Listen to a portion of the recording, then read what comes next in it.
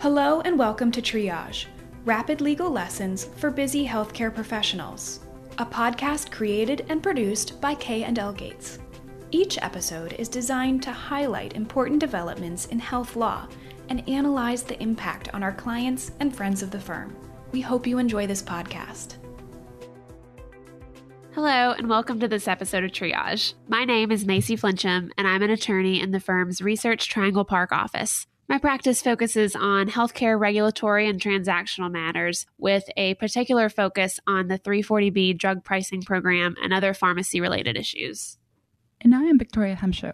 I'm an associate in the firm's Washington, D.C. office, where my practice focuses on healthcare policy and regulatory matters. In this segment of Triage, we will provide an update on recent developments in the 340B program, and in particular, on recent guidance by the Centers for Medicare and Medicaid Services, or CMS, on state strategies for avoiding duplicate discounts in Medicaid. On January 8th, CMS issued guidance for states on best practices to avoid billing manufacturers for rebates on drugs purchased through the 340B program. Specifically, the CMS guidance outlines strategies that states may consider in preventing duplicate discounts in Medicaid fee-for-service and Medicaid Managed Care Organization, or MCO, programs. Although the guidance largely lays out existing duplicate discount prevention strategies, it contains some recommendations that could greatly impact covered entities. By way of background, pharmaceutical manufacturers that want to participate in the Medicaid program and have their drugs reimbursed by state Medicaid agencies must participate in the Medicaid Drug Rebate Program, which allows states to collect a rebate on drugs provided to Medicaid patients, as well as the 340B program, which requires manufacturers to sell covered drugs at a reduced price. The 340B statute prohibits what are commonly referred to as duplicate discounts, which occur when manufacturers are required to offer a 340B price and pay the state a rebate under the rebate program for the same drug. Although initially limited to Medicaid fee-for-service, the Affordable Care Act extended Medicaid drug rebate eligibility to certain Medicaid managed care covered outpatient drugs. And in turn, the prohibition on duplicate discounts was extended to drugs dispensed by MCOs. In recent years, stakeholders have voiced concerns that avoiding duplicate discounts has become more complex due to an increase in Medicaid managed care contracts and contract pharmacy arrangements. In light of the increasing complexities, the U.S. Department of Health and Human Services Office of Inspector General, or OIG, released 2 reports encouraging CMS to provide guidance to states on ways to avoid duplicate discounts. As part of this guidance, CMS recommends that states refer to the Medicaid exclusion file, which contains a listing of covered entities that have opted to purchase drugs from the 340B program for Medicaid fee-for-service patients. CMS notes that states can exclude claims from such covered entities when they submit rebate requests. However, the file is limited to Medicaid fee-for-service and not arrangements with MCOs. CMS also recommends that covered entities, contract pharmacies, and state Medicaid agencies establish 3-party arrangements to prevent duplicate discounts and report them to the Health Resources and Service Administration, HRSA. The CMS recommendation follows HRSA's prior guidance for contract pharmacy arrangements, which provides that covered entities may not dispense 340B drugs to fee-for-service beneficiaries through a contract pharmacy unless they have an agreement to prevent duplicate discounts. In addition, CMS recommends that states consider requiring the use of submission clarification codes and claims modifiers to identify 340B claims for purposes of their Medicaid rebate requests, which could include an NCPDP submission clarification code, the American National Standard Institute's Accredited Standards Committee UD modifier or a state-specific modifier, or billing modifiers for physician-administered drugs for dual-eligible beneficiaries. In this regard, it is important to note that such requirements vary widely by state and may also vary by settings and whether they pertain to retail, clinic-administered, or contract pharmacy drugs. Providers need to understand not only the requirements that apply to fee-for-service Medicaid, but also for each MCO in a given state.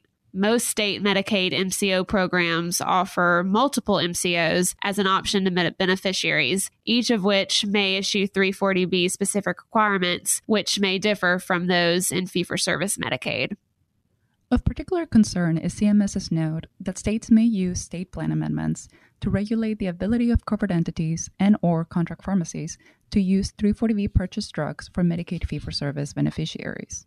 By way of example, CMS notes that some states ask covered entities to report that they are using 340B drugs for Medicaid patients. It would help states confirm the information that the covered entity is reporting to the Medicaid exclusion file.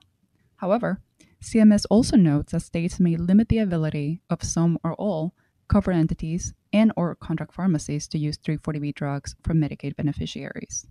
In recognition of the complexities associated with Medicaid MCO programs, CMS further recommends that some states include in their managed care plan contract a provision that requires a managed care plan to exclude utilization data for drugs purchased through the 340B program from the reports that the managed care plan submit to the state when states do not require submission of managed care drug claims data from the 340B covered entities directly.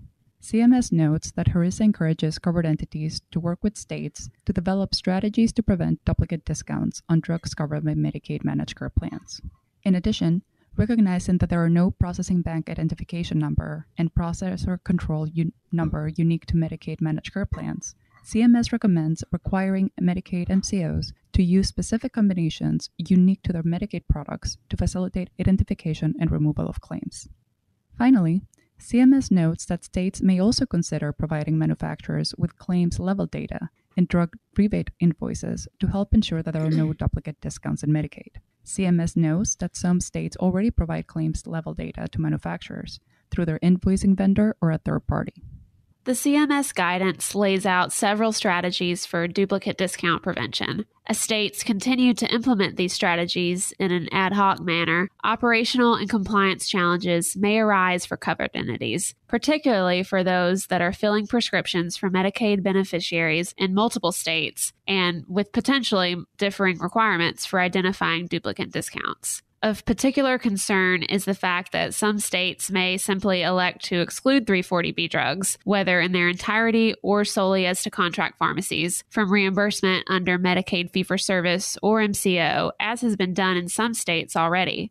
Given the rapidly changing environment, covered entities should assess their compliance with applicable 340B requirements in each state in which they bill Medicaid, which should be done for each of the types of claims for which they or their contract pharmacy may bill, whether retail, clinic administered, or contract pharmacy.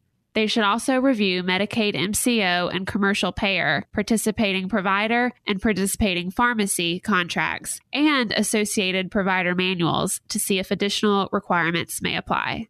Thanks for listening to this episode of Triage on best practices for avoiding duplicate discounts in Medicaid. Please do not hesitate to contact us if you have any questions.